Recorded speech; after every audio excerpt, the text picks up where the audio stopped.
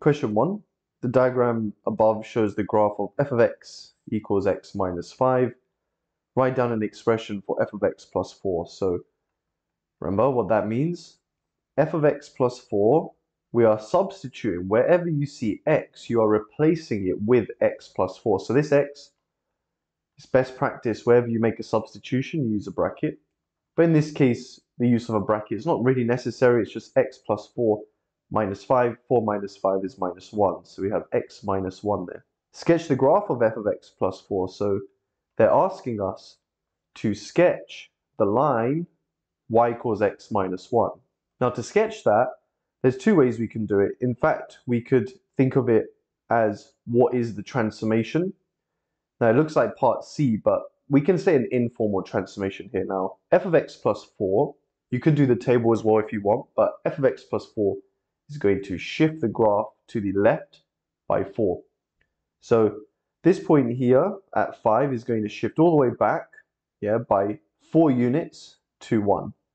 The other thing though that you might want to, that we definitely want to write down is where does it cross the y-axis? Well, we know that the equation of a line is y equals mx plus c. The last number tells you where it crosses the y-axis. So in this case, taking this graph back by 4, it's going to cross the x-axis at 1 and the y-axis at minus 1. And then you just draw a line straight through. So it's going to look something like that. Now for part C, for descriptions of shifts, we can't say shift. That's the informal way. It's a translation. And any object that is moving left, right, up, or down is by a vector. So by the vector. Now when we're moving to the left by 4, remember we write a column. The top number represents the x-axis. Because we're going 4 to the left, that's the negative direction. So you say minus 4. And then we are not moving in the y-axis, so we would say 0 for that. Describe the transformation from f of x to the first one being f of x minus 3. So remember, that's a translation. So we're moving 3 to the right, but we can't say that. So we're saying it's a translation by the vector. Now we're going 3 to the right. That is in the positive direction. So the top number represents movement in the x-axis. We're saying 3 to the right and no movement on the y-axis. For f of x, that is not inside the bracket, so it's affecting the y values. So anything that happens to the y values, it does as it says. So we're multiplying them by 4. Any graph that we are multiplying by 4, it's a stretch. So we're going to say stretch in the y-axis by a scale factor of 4. Now f of half x, now that's within the bracket, that's affecting the inputs. So remember, we do the opposite. So instead of halving the x values, we're doubling the x values. So it's a stretch in the x-axis this time by a scale factor of 2. So instead of halving, we're doubling. D minus f of x. So the negative outside the f is multiplying all the y values by minus 1. So if you have y values at the positive side above the x-axis and you multiply by minus 1, they're going to come below.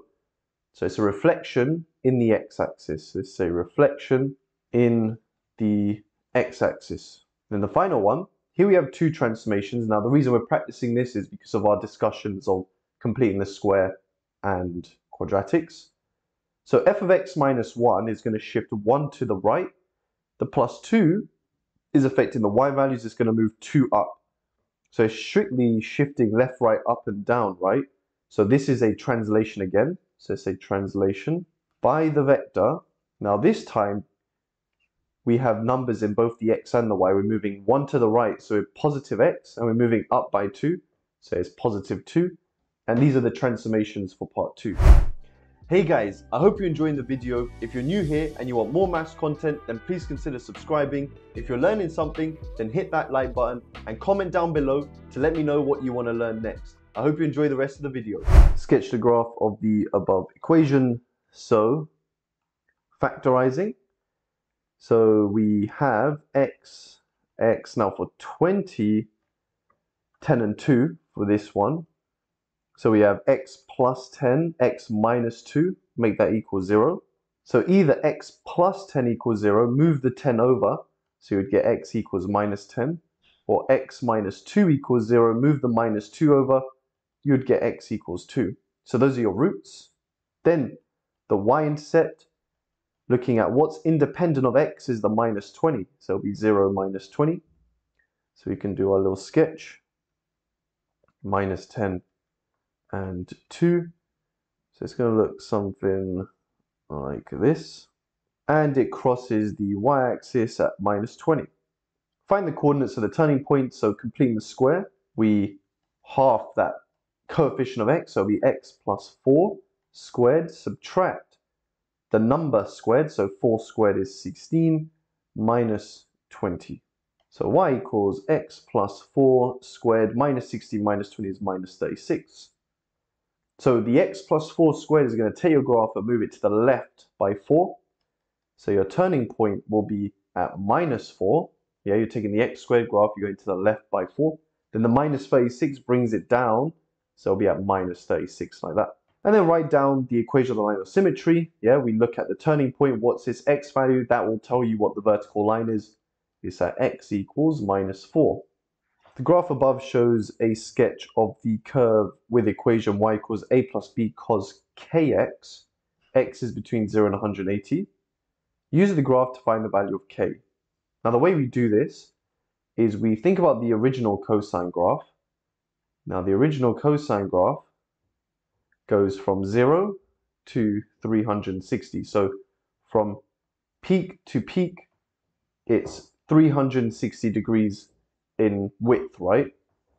Now here, if you look at peak to peak, it goes from 0 to 120.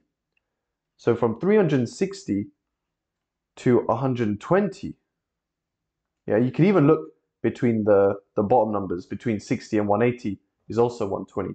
So the graph has been compressed by a scale factor of 3. So remember, cos kx, the coefficient of x, tells you what you're doing to the x-axis. Now, because you are dividing those values by 3, it would be cos 3x.